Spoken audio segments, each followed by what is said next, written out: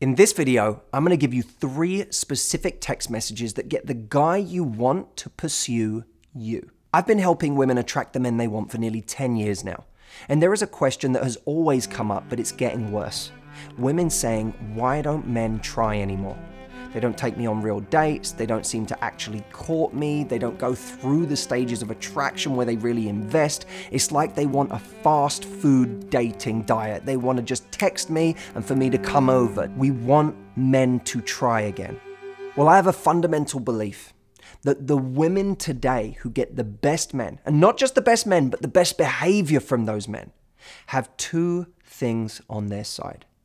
1, they have standards that are higher than everybody else. People think that if you have standards, you're going to scare people off.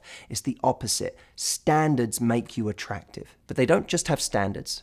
They have the ability to communicate those standards to a man in an attractive way. That's the real skill. Having standards is confidence. Knowing how to communicate them is competence. The food industry has a term called the bliss point. The bliss point is the optimal level of salty and sweet in a food that keeps you wanting more of it. And they're trying to achieve this all the time. So think Nutella, think peanut butter, kettle corn. What's the bliss point? That means even though you're getting full, you're not satiated. You keep wanting more of that food. Well, I believe that there is a bliss point to communication, an optimal level of salty and sweet that keeps you wanting more of a person. So if you achieve the bliss point in your communication with men, a man can become addicted to you. He won't be able to put you down. I'm about to give you 3 scenarios that I know you've found yourself in before, and the bliss point response to each one. The first scenario is the date deliberator text. This is the guy who's indecisive about what you guys are going to do on a date tonight. So he sends something like, "So what are we doing tonight?" To which your internal response is, "You decide, man. It's your job to figure out a plan. Just frickin' pick something." But you don't want to come across aggressive in this moment because he hasn't done anything really wrong. So instead, here's the bliss point response. "As much as I love planning, I think it would be more fun if you decide." Winky face. You see what you're doing there? You're simultaneously saying, I don't expect you to plan things forever, but right now, at this early stage, it would be fun if you took the initiative. Scenario 2, the homebody text. He sends, "There's a cool bar in my part of town for tonight." Now you know that the last time you went on a date, you came to his part of town. So somewhere inside you feel like he should be the one making the effort to come to you or at least meet halfway. Now once again, he hasn't done anything drastically wrong, but you'd like to use this moment to educate him on trying a little harder. So instead of bottling up your feelings and going to his part of town anyway, or getting overly serious about communicating this to him, you put together this bliss point message. "Geez, are you always this lazy?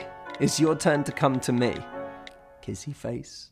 What this shows is that you can call someone out directly for their behavior, but you can do it in a playful and affectionate way. Which brings us to scenario number 3, the day of disappearance. This is when you have plans with a guy to see him for a date, but on the day of the date, it's getting past the point where it's acceptable for him to have not given you the details yet. So maybe it's 1 o'clock in the afternoon, you said you'd see each other tonight, and he still hasn't sent you anything. And maybe it's not because he's a bad guy, maybe it's because he's been super busy, or maybe he's out right now, but it's still not really okay. So you can either be passive and just wait until he texts you, or you can construct this bliss point message. "Hey you, should I assume we're not on for tonight? I haven't heard from you and I have other things I'd like to do if not."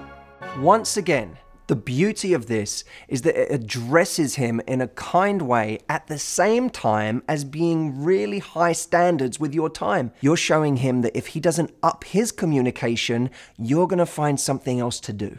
Now, why do people hesitate before sending these messages? Because we are afraid that if we have a standard with someone, they will not see us, that we might lose out on that opportunity to spend time with them tonight. So let me be brutally honest with you.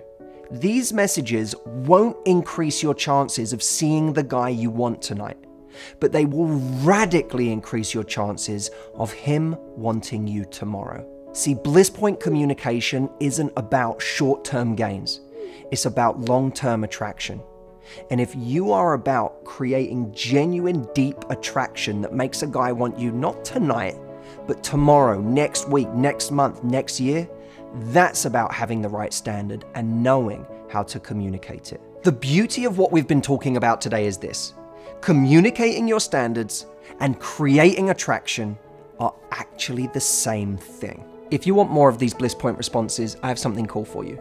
A free guide that gives you 9 copy and paste bliss point text messages that you can send to the guy you want to get more attraction and more investment starting now.